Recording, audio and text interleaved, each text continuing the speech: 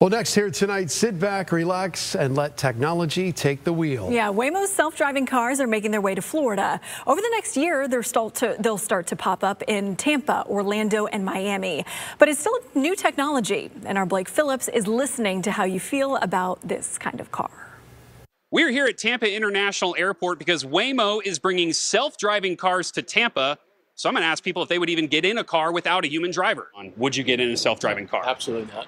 Absolutely not? Why not? I'll let them get the technology figured out, and then I'll go another 10 years maybe. Have you ever Ubered? Yeah. Okay, but so you trust like a real driver, you just pause at like an AI driver? Yeah. Do you have thoughts on self-driving cars? No thoughts. Perfect. Oh, only no's so far. We're doing a story on self-driving cars coming to Tampa. I'd love to get your thoughts on if you would get in a self-driven car with no human driver. No. How would you feel about getting in a car without a human driver? Probably wouldn't trust it as much. And how would you feel about your daughter getting in a car? Probably would not trust it. Okay. I have a hard enough time being able to be comfortable with her driving, or less no driver at all. I just don't trust the robots. You don't trust the robots? No. I feel like, I don't know. Have you seen Terminator? No. No. You should watch Terminator because then you really won't trust the robots. Still need to find a yes.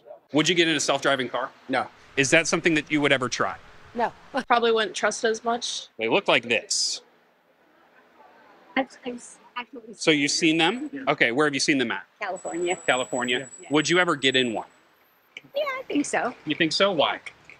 It'd be nice to not have a driver and just take me wherever I want to go. It'd be interesting to try. Sure. So Okay. I'd go that far. Okay. Just for the novelty of it. And Mayor Jane Castor telling me she thinks this is good for Tampa. That's sort of our Achilles heel right now is transportation.